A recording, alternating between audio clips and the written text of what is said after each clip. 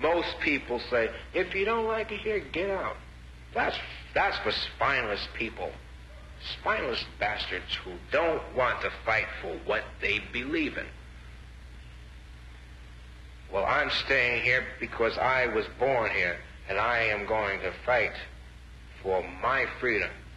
And before I have kids, I am going to make sure that this damn United States deserves the existence of my kids, because I will not rest until every Sunday school is safe for my kids, so that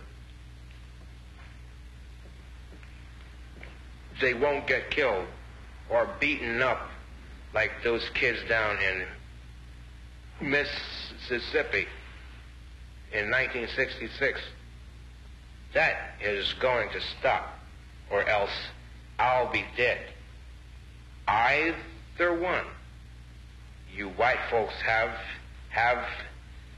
either one of two choices. Give me my damn freedom or kill me.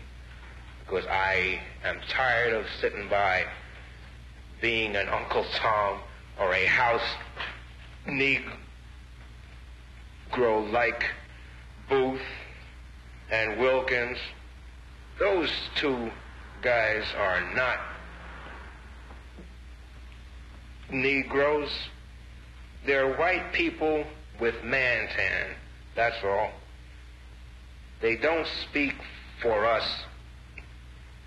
They have found their way into the white man's house, the white man's establishment, and they are not about to make waves. But I am, because I am not going to take seeing my kids walking to a newly integrated school and getting their heads whipped in by grown men. Because if that happens to my kids, there are going to be a lot of damn dead white folks, and I mean a lot, because I am not going to take this junk no more. The days of step and fetch it are dead.